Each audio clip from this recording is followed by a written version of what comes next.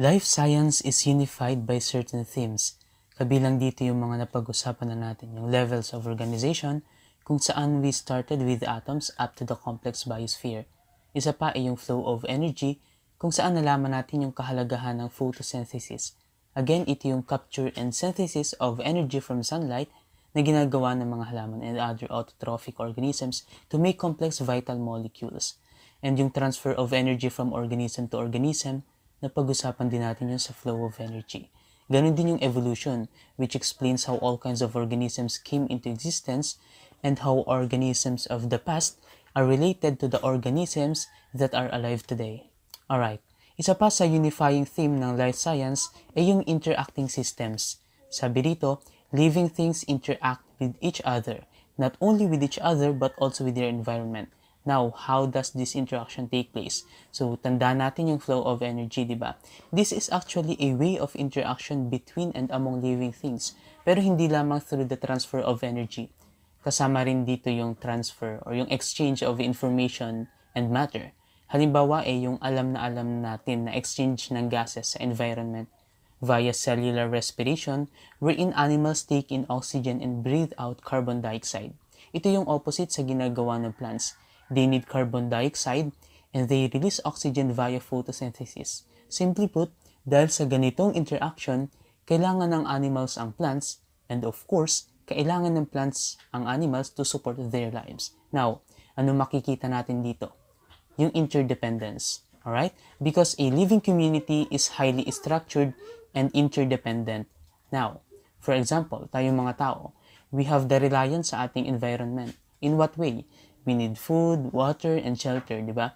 So, sige, i-narrow down natin. Tayong mga tao, we cannot make our own food. Of course, we can cook our own food, but we cannot make our own. Saan natin nakukuha yun? From plants. Kasi nagpo-photosynthesize sila. They make their own food. From animals also, di ba? Pork, chicken, but these animals cannot make their own food too.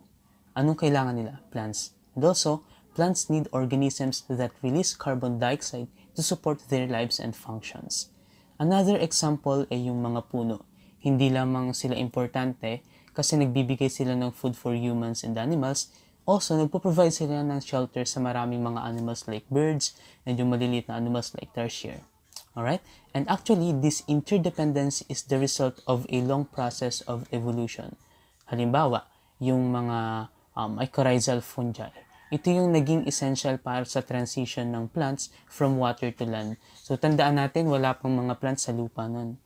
Before sila mag-move into terrestrial life, nasa tubig sila. So, what this symbiotic fungi did was, nag-attach sila dun sa mga ugat, dun sa mga roots ng mga plants. Tapos, yun yung nakatulong sa mga plants para mag-absorb ng nutrients and water. Okay? And lastly, ay yung co-evolution. Ang halimbawa niyan ay yung mutual relationship ng bees at saka ng flowers. So, for millions of years, yung mga bees and flowers, nag-evolve sila together. And this co-evolutionary relationship ay responsible para sa diversity ng both species. Kasi, di ba, yung flowers, nagpo-provide sila ng food for bees, yung nectar. And yung plants, yung flowers, dahil di naman sila palipat-lipat ng pwesto, nadidisperse pa rin o naiikalat yung mga pollen nila to other plants dahil dun sa mga bees na lumilipad. So, dumadami sila dahil sa fertilization of plants of the same species. Alright? So, yun lang para sa ating lesson, which is about interacting systems, one of the unifying themes in life science.